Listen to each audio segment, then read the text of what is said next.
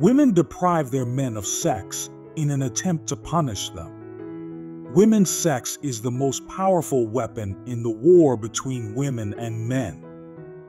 Women get embarrassed easily. Even the guys don't know what the hell has just happened.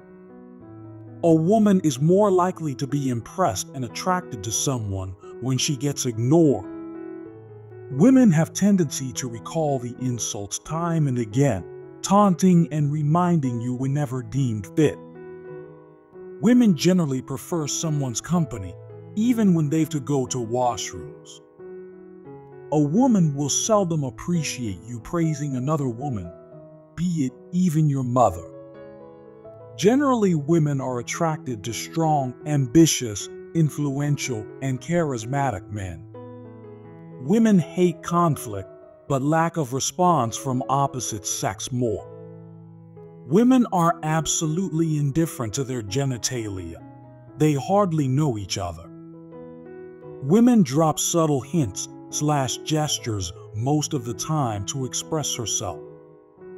Women's sexual system works independently on both mental and physical levels. Attractive women are perceived as a potential threat/competitors in the race for men by women.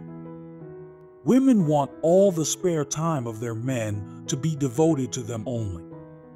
Women deprive their men of sex in an attempt to punish them. Women's sex is the most powerful weapon in the war between women and men.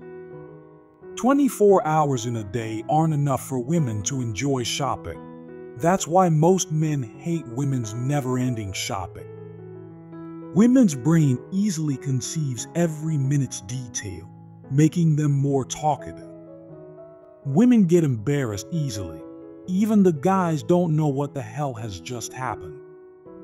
A woman is more likely to be impressed and attracted to someone when she gets ignored. Women have tendency to recall the insults time and again, taunting and reminding you whenever deemed fit. Women generally prefer someone's company, even when they've to go to washrooms.